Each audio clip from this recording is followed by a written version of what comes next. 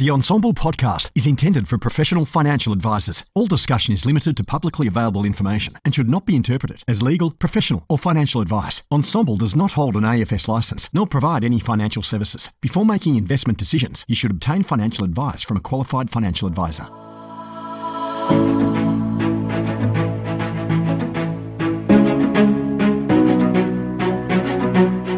G'day, Clayton here from Ensombl. Thanks for joining me for this podcast. It's a pleasure to be able to do this from time to time.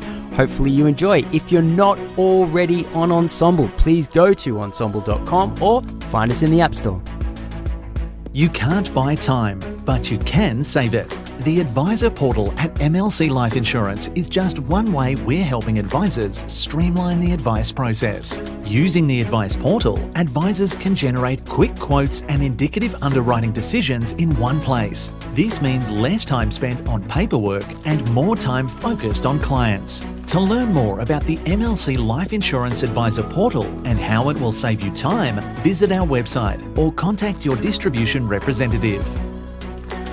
G'day, Clayton here from Ensombl. Today I'm chatting with Jeff from Evalesco. Mate, thank you so much for coming in. Thanks for having me, Clayton. Yeah, when we caught up in Cebu, we were over there for the VBP conference. It dawned on me that, I've crossed paths with you so many times over the years, and you've got this amazing business over there at Evalesco. And I realized we've never actually had the chance to sit down and discuss things. And I'd sort of hung up the gloves of podcasting a little while ago, but I thought if you're available, it would be great to sort of sit down and chat, because I've seen you at all of the, I would call it the evolution of advice events and whatever is going on in the industry. You seem to be a part of it. And so I figured there's probably a couple of sort of big picture questions that we can cover off together, which I'm sure a lot of advisors would be excited to hear from you.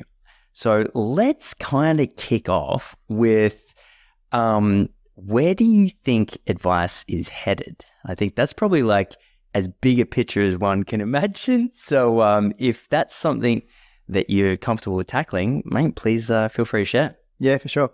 Thanks for having me. And likewise, it's been great to see what you've been doing with the Ensombl business and, watching from the fringes of that. It's pretty amazing what you're doing there. So Thanks, it's great to reconnect in Cebu and catch up. For me, we just came off the back of a conference we had with our team and our license in Melbourne last week, and the theme for that was the best is yet to come. And so in terms of where I think advice is heading, I genuinely believe that is the case, and the best of advice and the best of life for the participants is yet to come. Yeah. And for me, I was saying to our team, that's really exciting, because I've been working in the industry for 26 years and I've had an amazing time. Like, I feel very grateful, very fortunate for what I've experienced in terms of, the purpose of what we do, the people I've got to know, the conferences and, fun times, and being able to make a good living and build a business that I'm really proud of. So that's already been amazing. So to think that it's going to get better, absolutely, is so exciting. Yeah. So I think, we've obviously, in saying that, acknowledging that we've been through a pretty tough time in many ways and for many people over the last few years, as a general society, but, within the industry off the back of the Royal Commission and the changes that have come there. But I feel like we're kind of pushing out the end of that now, and there's some real light at the end of the tunnel. So I think the demographic changes, increasing demand and, decreased supply in the industry means that's really powerful drivers for where we're going to go. I think there's some opportunities for different business models to emerge. It's been pretty much a one-way, same-way sort of model, a lot driven by the regulation and the compliance side of things. Yeah. So I think now, hopefully, we'll be able to be in a position where we can adapt to market forces and really be more customer-centric around business models as well. And technology will be a big part of that, but I think there's lots of evidence to suggest it won't be just about technology. So that might be a solution for a certain segment, but it might be part of the solution for the broader segment. So there's still a really strong role for advisors to play. Do you think if the way that you approach business, would you look at splitting, would you ever want to address multiple markets at once or stay in one? Yeah, well, we do address multiple markets, and I think it's been to our detriment for a lot of the time of the business. Yeah. We probably tried too hard for too long to find a solution to the... That's pretty common as well. Yeah, I think so. Yeah. Yeah, and I think that's because, we all got into this to help as many people as we could. And Totally. It's still the motivation for growing a business. But we probably tried too hard for too long to address that smaller segment of the market because that's where we were and that's where our advisors were. We wanted to help our cohort. Yeah. And I think, but when we tried that, we probably still tried to force our tried and tested model onto a segment that wasn't really suited for that model.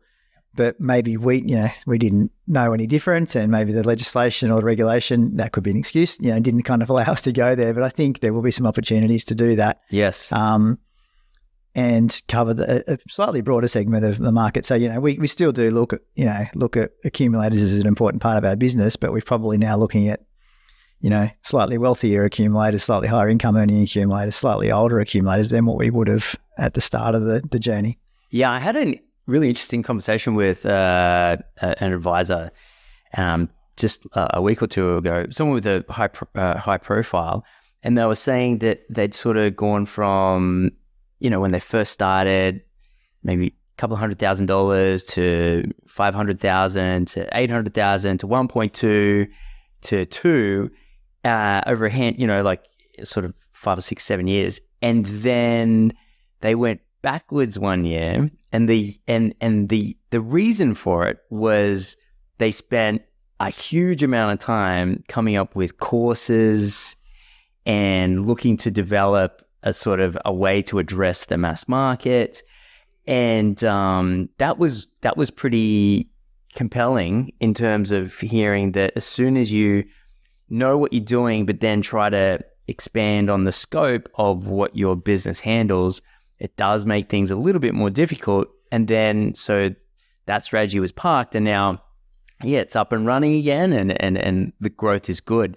So with scalable advice, I kind of look at the investment options that are out there.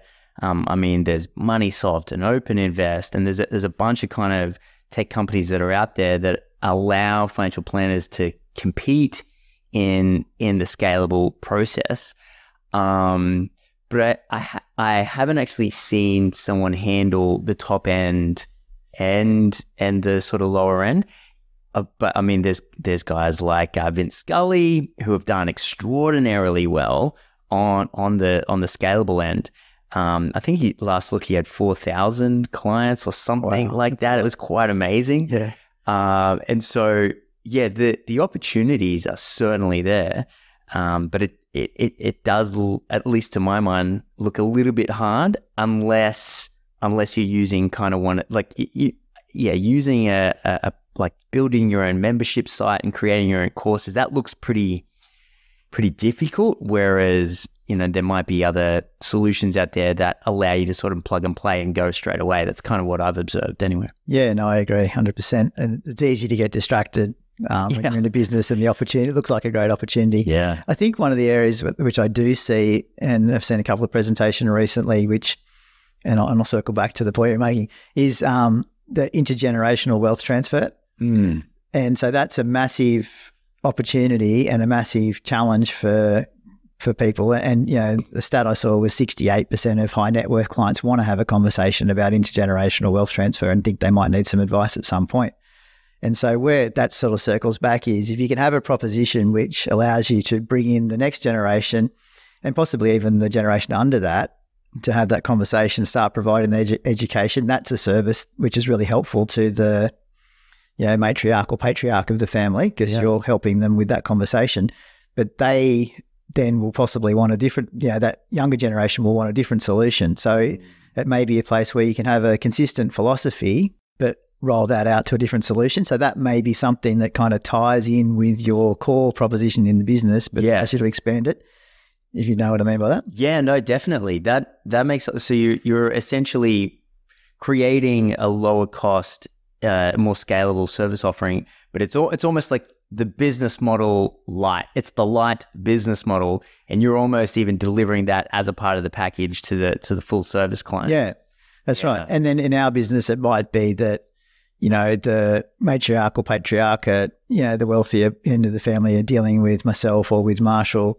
Yeah. But the younger clients, younger members of the family, might not necessarily want to talk to the old blokes. They might want to talk to some of the younger advisors and get advice from them. So there's an opportunity for a business like ours to, cater for that and be a little bit flexible in that space. So yes, and that to me is a bit more of a compelling reason to think about, that more, online solution, the more direct kind of solution, as opposed to totally turning our business model to focus on that. Yes. I've always said, and I honestly believe it, I think financial planning would be one of the last business models to be disrupted. I know when robo-advice first came out, there was a sort of, about a decade ago, there was somewhat of a worry that, people can access low-cost ETFs. But I mean, it's quite funny now to look at that in hindsight and be like, well, that, didn't get close. But of course, and because advisors have been saying for a long time, that financial planning is much more than just putting someone into low-cost ETFs. One of the elements that I think, or one of the professions that I think is a very close analogy is something like psychology. And so I've always kind of thought, well, the day that someone picks up their iPhone and says, I can't even give an example because the voice will start talking to me, but insert name, SIRI, I had a bad day today and, I'd love to talk about it. I think that's still a while away to have sort of that close of an emotional relationship to technology. But then something really strange came along. There was, I can't remember the name of it, but there was a relationship AI, and what it was there was some sort of subscription fee, and this AI became like a partner, a girlfriend or a boyfriend, right? Yeah, right. And that it didn't like take off.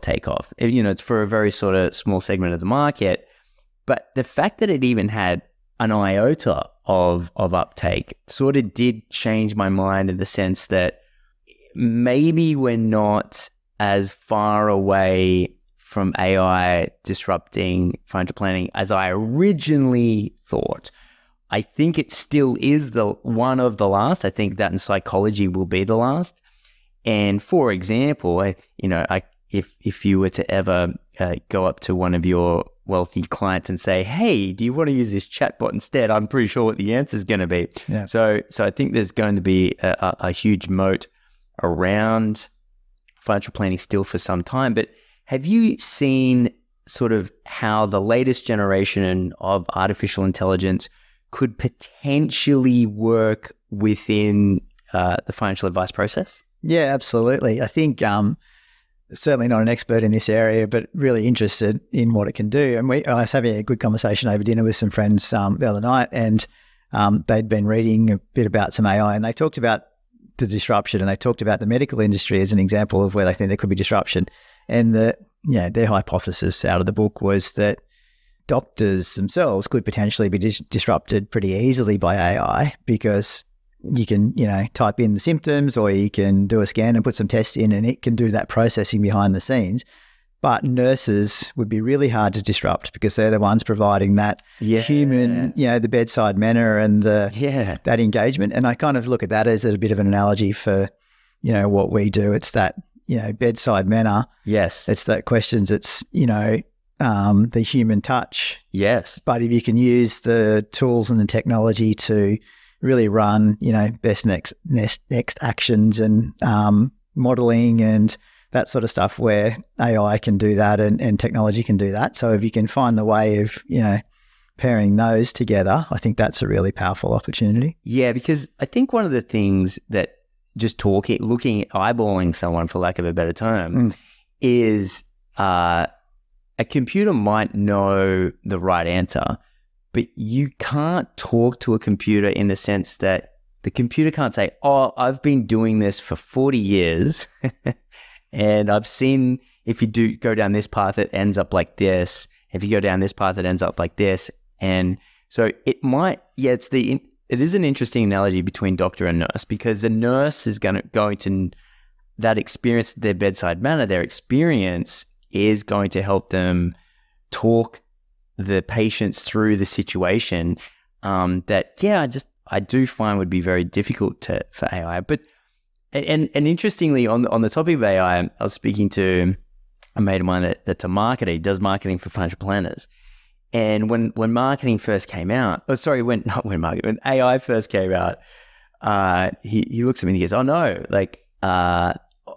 my job's going to be replaced because all of my clients are going to, rather than work with me to create content, all that sort of stuff, they're going to now just be able to use this AI function." And so this, it all happened at the beginning of the year. And I spoke to him again a week or two ago, and I said, "How are things? Did it end up doing everything you said?" And he said, "No, it didn't. People still want to work with me because the content that's coming out of these AIs, it's very hard to get the kind of tone that you need it to operate at." Yep. It's almost the way that I like to think about it is at my inbox. Sure, I have a spam filter, but I also have an experience filter in the sense that I can kind of tell if a email is going to be worth reading or not just by looking at the preview text. Yeah. Which I'd never trained myself, but it's just learnt over time. And I think what's going to happen in terms of content that's written by AI, I think I'm not sure if we can tell now, but I think over a long enough period of time, we'll probably be able to tell. We'll end up developing some sort of filter in our minds that, this is AI generated text compared to human generated text. But in terms of seeing things come and go, the financial advice profession has grown a lot in the time that you've been advising. I'm sort of super interested. Sure, it might be AI today, but I'm sort of interested to see, you've got this conclusion that advice is better than it's ever going to be ahead of us, and you've got kind of this multi-decade behind. What have you seen over that time come and go in a sense that you thought perhaps this was going to be the thing but it wasn't, or perhaps something you didn't expect did end up becoming a big thing? Yeah, good question. There's a lot of stuff, I suppose, over that period of time that has changed, and there's some stuff which has remained pretty constant. I think in terms of business models have been pretty constant and the way the advice is delivered, and I think that's a real opportunity for disruption. But I think the proposition has changed a fair bit. So when in the early days of our business and before that, it was a lot about investments. So investment returns and portfolio creation was the proposition for many firms. I think that's changed now, where you've got a acknowledgement of a broader industry, broader skill set, more that goes into that rather than, me sitting up in our office trying to pick the best managed funds and put those together. So I think that's been a positive evolution. I think there is still value, though, in advisors having input into that, because advisors have to sit across the table from the client. So if you outsource all of that to investment consultants or all of that to fund managers and just leave them on their own, there's a little bit of that disconnect between what a client is feeling and saying, and I think advisors can really bring some value to that. So I would encourage advisors to stay part of that process. Yeah, building on that theme, it was a lot of product-centered advice. It was all about the end result was a product, and selling that product and receiving some commission or, getting paid for that was a big part of it. I think that's gone, which is fantastic, and as it should be. I think the banks in advice, when I first started, it was insurance companies. So my entree into the industry was as an agent of an insurance company, and, had a couple of different agencies and did that. And then the banks came in and changed it. And we kind of thought that the banks would be a real, I guess, positive in terms of what they can do from a technology viewpoint and bringing their scale and size. But I think they've been a bit of a disappointment in that space. Yeah. And what it did was there was a real concentration then. So if they weren't going to be the savior for, the technology solutions, then there was no one else. The rest of us were just little, our little business. We can't afford to spend, millions of dollars a year on trying to develop technology. So I think having them, leave the industry maybe opens it up for other people to go, well, now it's on us and we're not going to wait for the banks. Having said that, I think the banks and some of the insurance companies did a great job in terms of providing an entry point, some, basic training for advisors, and started that process, which is a bit of a gap now and makes it, something we're grappling with I think, as an industry for how we get the next people into it. I guess, I'm quite worried about the insurance space. So, it hasn't gone yet, but it's looking a bit shaky. 5%, right? Yeah. So I think it's really concerning for me. I'm a passionate advocate of the value of insurance. And it's interesting when we talk to a lot of people when we're recruiting or bringing new team members into the team, and you say, what's a client scenario or a piece of advice or an outcome that you're really most proud of? And I reckon 8 times out of 10, they'll talk about an insurance claim that they've been part of. Yeah. Because that's where the rubber really hits the road. It's a one single, tangible, really valuable moment. So when we get frustrated, insurance is really hard to do at the moment. Yeah. So when you get frustrated, try and come back to that and say, well, you can't, it's hard to beat that moment when you can provide a family the support that they need. So hopefully things turn around. I mean, we've invested heavily in that space and are committed to it, but it is really hard. So hopefully things turn around, and that's not one of those things we're talking about, which is gone in a couple of years, but it's pretty precarious. It's very precarious. I mean, for example, Integrity Life is not writing any new business, and that was, just 3, 4, maybe a bit longer, maybe 8 or 9 years launched, and it had relatively good funding, relatively good management team, and yet it's hard to compete. It's hard to exist if your business flows drop 75%. Yeah, 100%. Yeah. Yeah, so I mean, there's some of the things that have come and gone. I think, I don't know, is there anything else that, you had in mind that you've seen or that you think is worth exploring? So I think goals-based advice, I don't hear that term as often as I used to. I think that it was kind of a catch cry for as the financial planning sort of industry as a whole was coming out of FOFA. It became this sort of like quick grab this thing on the wall called goals-based advice. I think that comes back to the proposition was about investments. So when goals-based advice was coming out, I just kind of look at it and go like, oh, duh. Like, isn't that just doing your job?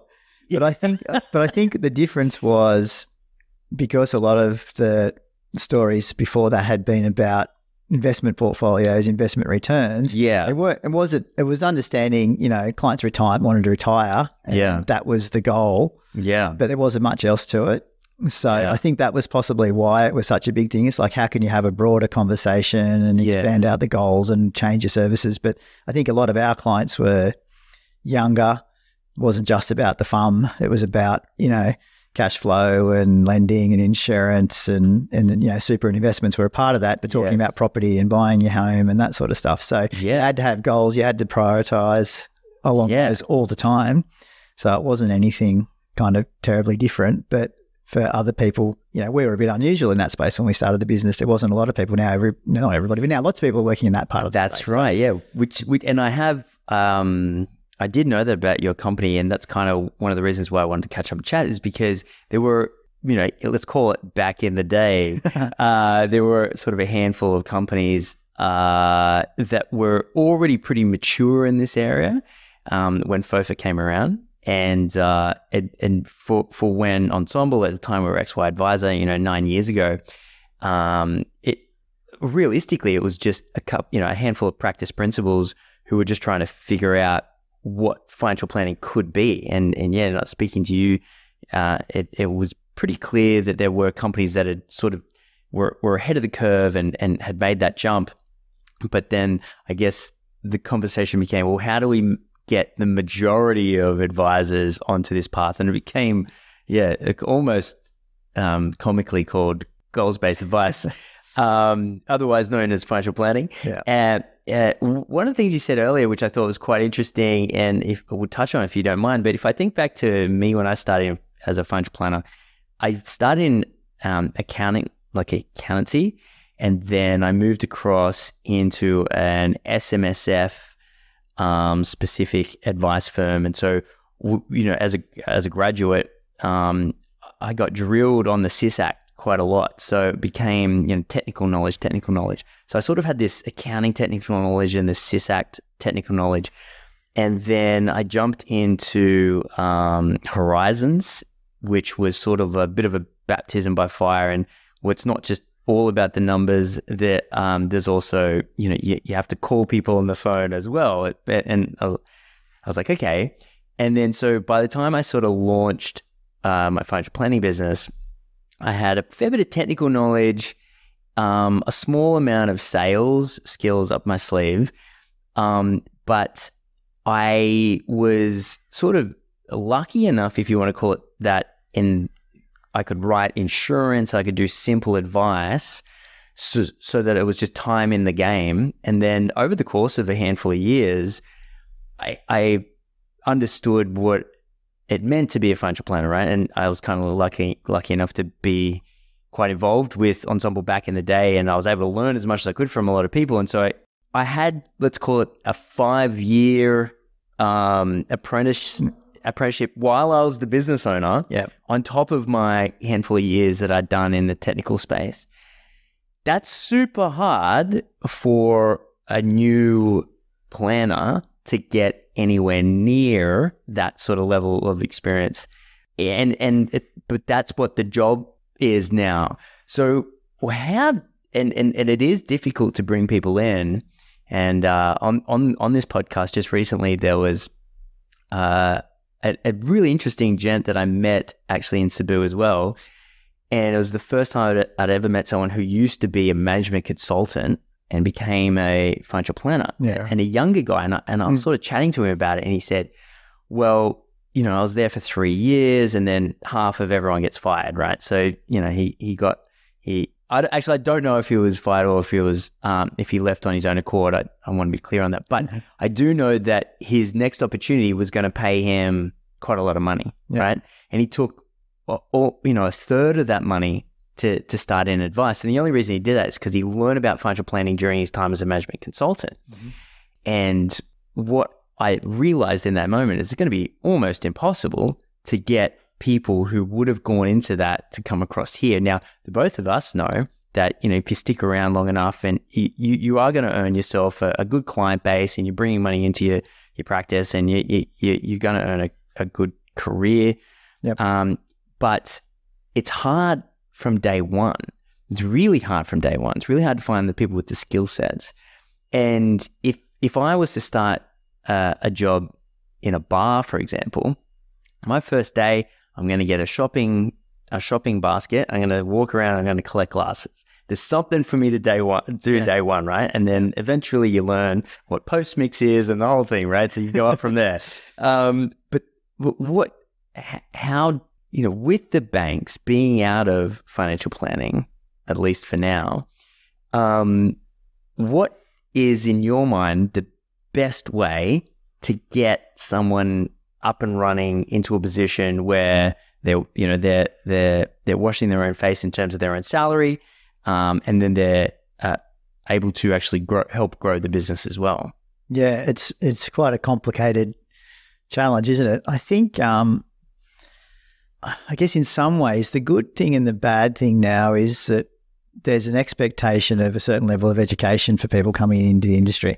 And so there's more courses available. They're coming in with a bit more of that technical sort of knowledge. That's for brand new people, which is I think fantastic, and they're going to hit the ground running from that viewpoint. The challenge with that is, to your point, salary expectations for somebody who's spent 3 or 4 years at uni studying are different to potentially someone who'd been a career change or who was willing to start at the bottom in an admin role and work their way up. Yeah. Also, potentially expectations of how quickly you might be sitting in front of clients. Yeah. Because I've done this financial planning degree, I can give advice, and, in many ways they'll be, far superior to me from a technical viewpoint, right? But again, you talked about some of the sales training you got through Horizons, and that was, kind of where I started. It was all about, sales and relationship stuff first, and then we built the technical stuff on top of it. And I think that's a gap and a challenge. So I guess to plug that gap, it is just about, you have to be a little bit more patient. You have to put a little bit more time into it. But I also feel the best advisors have had exposure to the different roles and different parts of the business as they come through. So, a good example in our business is Hung, who's been with us for 8 or 9 years now. He came to us straight out of uni, super smart guy. He's now a senior advisor in our team. So yeah, 8 or 9. He was an advisor after say 6 or 7 years, which to me is pretty quick. Yeah. But for somebody who's straight out of uni, it may be slow. But for him, he came in as a paraplanner. Yes. And so he developed his technical skills, and he already had that. He did a sub-major in financial planning, when it was not really a cool thing to do. And so he had that technical side of things and the strategy, and he'd worked on that. But he'd never seen the paperwork which was associated with implementing that advice. Yeah. He'd never seen the pain of dealing with, the underwriting process for the insurance advice that they'd given. He'd never sat in front of a client and had to explain it to them. So There was all these things, and he's, he then was looking to move into an associate advisor role, and we said, well, you've got to go and do some admin and client service stuff first so you can see what's involved in the process. And that's really valuable for him. And then he went to an associate advisor. And, he's a really fantastic success story within our business and for the industry, I think. But the best thing that he did was everything we asked him to do, every role he had, he just did that to the best of his ability. Awesome. And then he said, okay, now what's next? As opposed to going, I want to be an advisor. What do I need to do to get there? Well, the short answer is be really good at what you're doing now, and then you'll get more opportunities. Yeah. And so it's kind of, and as frustrating as that might be, that will actually make you a better advisor when you get there. And so, his time frame, for my viewpoint was pretty quick, but I get that it might sound a long time for other people. But still, I think you've got to take those steps in the process. Like when you do your apprenticeship, you do, learn different skills along the way, and you don't start off with, building a house on your day one of your carpentry apprenticeship. You start off with, doing other more menial tasks to build on that and grow. So I think being willing to, roll your sleeves up, do the best you can at what you've been given, and be really curious, be really helpful, and that's, how you're going to get ahead more quickly. Yeah, well, I mean, the weight of the job is so huge, right? You're literally giving someone advice on how to live their life and how to spend their money and use their money. I mean, goodness gracious, like that is it's kind of as big a large of a responsibility as one can have. So yeah, the idea that you can complete a degree and sort of walk into that, at the end of the day, we may not be as structured as medicine, but I've got a mate who's my age, and I just turned 40, who's not yet a fully fledged ICU doctor, and he has been at uni, or studying, I should say, for almost 20 years. Yeah. So including sort of undergraduate degrees and then graduate degrees and then medicines and specializations. And so he's probably maybe 2 years away from completing, and they don't sneeze, it's how it's done. That's what you do, yeah. And of course, being like the top dog at an ICU ward, you definitely want to know what you're doing. It's a huge weight of the job. But at the same time, the massive weight of being a financial planner is there as well. And I think when you see the outcomes, when you see the let's say good and bad, like let's say someone doesn't listen to your advice, you need to see that. And you need to see what happens when they do listen to your advice. You need to see that. And you need to hear the inflections in their voice when they regret that they didn't listen. You need to hear the elation in their voice when they did. And you need to measure, or I should say, go along the journey of people experiencing changes in their life, because we're doing quote unquote change management in real time on a micro basis, just within a family, not a company, but it still is really, really hard. And those soft skills are essentially, the sales skills really ends up being not just the moment of sale, it's also selling every single step along the way. Exactly. Of implementing the advice. I think that's right. And if you get good at that part of the process and helping somebody through the journey and along the way, then the sales part of it, which is often the icky part of it that people think about, the hard sell, you don't need to do that. So it's about how you communicate and how you educate people, get acceptance along the way. That can make it much easier. But in itself is sales. Absolutely. But it's not the sort of high pressure sales. I think the other thing that, is evolving for us is that, you and I know it's a really rewarding profession. Absolutely. Once you get to be an advisor and you get to see the value you provide and the relationships you build and, the deep purpose there is to the work that you do and the outcomes you're able to deliver, and you can make a good living, and, you can have some flexibility because of, you're dealing with people and that sort of stuff. So it's really rewarding. But people know more what a ICU doctor does. Right. And they make squillions of dollars and they save lives every day. And that's kind of a, it's pretty appealing. Yeah. Yeah. It's been on all the TV shows and movies, and you see that all the time. It's not as clear for people coming to our industry why you would put that time into it necessarily, unless you've had some more exposure to that, which is relatively unusual for somebody who's young. Absolutely. And I guess this is kind of my final question, and that is, what drew you into advice? And then sort of as an addendum to that question, what made you be an early adopter of this, pre-FOFA, what made you get into advice, and then what made you pursue your own, what you thought advice could be? I always liked understanding what was important to people, what their goals were. I always liked being part of a team, and my role within teams was always to, more of a facilitator than the, flashy star player or the try scorer. So it sort of drew me to the advice was a way of, I was interested in how money worked and the psychology around money and that sort of stuff as well. So I guess the combination of those factors was what drew me to it. And when I was fortunate enough to get a role where you didn't have to have any qualifications or experience, and they gave lots of training. So I kind of, we got given a phone book and said, call 40 people and stuff, but they gave us a training, which was perfect. It was the only way I was going to get into the industry with my background. But then once I got in there and got a bit of a grounding into it, and we started to think about, how you could go about helping people and the role I could play there. And I guess, pivoting to when we went into the business side of things, it was more about helping people who were having the same challenges and opportunities as we were.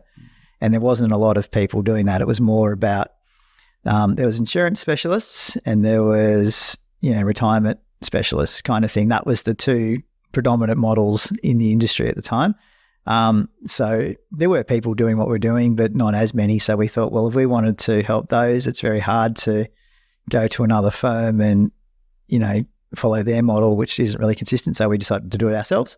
And we've always had coaches and, people supporting us along the way. So it wasn't like we did it just by ourselves. Sure, yeah. But that was the main focus at the time for, wanting to do it to a degree, do it our way, but for the people we wanted to work with, and start from there. And that's built out over time, but that was kind of why we launched the business.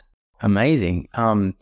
Any sort of big, so I remember when, I think it was my first year owning the company, and I learnt a big breakthrough in that you could charge two different fees. One was a percentage of funds under management and one was an advice fee. And I remember, for as silly as that sounds, but I remember even just down to the billing or the fee of the company, I started at a base level, started separating out what it was that we were doing as a service. And that took on many different iterations over time. But I still will never forget the time that I learnt that was an option. Was there any kind of, even if it was a long time ago, any sort of pivotal moments in that journey that you took, including the time that you spent with coaches and that type of thing? Yeah, heaps. And heaps of them, we got wrong and learnt from those as well. But I think, on the fee side of things, we always understood pretty early that our clients didn't have big wads of FUM. So a percentage-based fee was not really going to be a sustainable way of doing it. Yes. So we were flat dollar fees from pretty early. Right. Well, from day one, basically. Oh, wow. Which meant we had to get pretty good at explaining out and articulating the value. Definitely. Because it wasn't necessarily linked to how much you had in your super fund, because then we wouldn't make enough money to be sustainable. That's right. So that was a really valuable lesson for us to be able to work out, well, what are the problems our clients have? How does our proposition support the solving of those problems? Yeah. How do we continue to deliver value? Yeah. And a big part of that in the early days was we used to be pretty good at delivering the upfront value and selling the upfront value. But we got to year 2 or 3 for those clients, and it was kind of like, well, things are ticking along okay. Why do I need to keep paying you guys? Yeah. At that time, probably, $1,000 a year, which was a lot of money. Yeah. Why do I need to keep paying you? So we had to then get, well, that's a good question. Had to get good at working out, well, what's our ongoing proposition? How do we keep a client, Absolutely. Like I completely agree with it. It's a major thing that you sort of get that 2 to 3 year mark in. You're like, oh, wait, what I'm doing is working too well. Yeah. What do I do now? Where was there anywhere sort of unconventional that you looked at to sort of help you, kind of figure out the next steps, or was it all pretty congruent to what you were already doing? It was more, we had, I think in some ways we had to get back to matching, working on the tangible and intangible benefits of the advice. And at various times I feel like we've gone, too far either way. Interesting. So you had, we got into, tracking progress, because often people will just look at, well, how much money have I got in my bank account? Yep. And how much is my super worth? But they kind of forget, how much they've paid off their mortgage, how much extra contributions they put into their investment account, which is ticking along every month, and they've kind of forgotten about it, which is great. That's what you want. It's just ticking over. Yeah. So, what's the value of that? What are the goals they've managed to tick off along the way? Setting up for their family, or, buying the new car, or going on the extra big holiday they didn't think they would have. But then saying, well, you've ticked all those things off, so what's next? You've built this foundation, you've got some good habits in place, we've got a plan, but, what comes next? So it's about, I guess you've got to be that's awesome. Reminding them of what you've done, but then also reminding them there's more to come. It's like we can do some more. Yeah, it's like linking the previous success into, projecting that forward. What are the next things? Yeah. That's cool. And I still think there's an opportunity, for technology to do that better. It's not quite, we've seen different things which do that okay, but we still do that pretty manually via a spreadsheet and then chuck it into a PowerPoint. So it's kind of, it's not all the way there yet. I remember when memes first came out, you had Instagram, and there was a picture and then you'd have words over the picture. I remember at one stage I was talking about manual, which just reminded me, someone would say, hey, I want to go to Rome in 2 years for my friend's wedding or whatever. And so I would literally get a picture of Rome, and then the text over top would be, friend's wedding, and that would sit in the document. Yeah. And then you'd have to sort of, it was all very manual. Yeah. Right? Very manual. There's some recent solutions that have come out. I'd be interested to see if they can do what you're talking about, because there is an element of the upfront, but then there's the ongoing, and then how you link the previous to the future. And some of the modeling that you can get is about, you can model one goal. Yes. But can you model alternate paths, or can you prioritize, or that sort of stuff? It is a bit more complicated, but that's where the real value is, because very rarely does a client have just one single goal. Right. And then a linear path to achieving it. Yeah. Mate, look, I just wanted to thank you. It's been honestly a pleasure to sit down and chat to you. And, someone that's seen you sort of do what you've been doing for a long time, just want to thank you for sharing with us today, mate. No, it's a pleasure. And thanks for inviting me. It was good to reconnect. And, as I said earlier, I really enjoy and have learnt a lot from, listening to the podcast that you guys do and being part of that community as well. So keep up the good work there. Thanks, mate.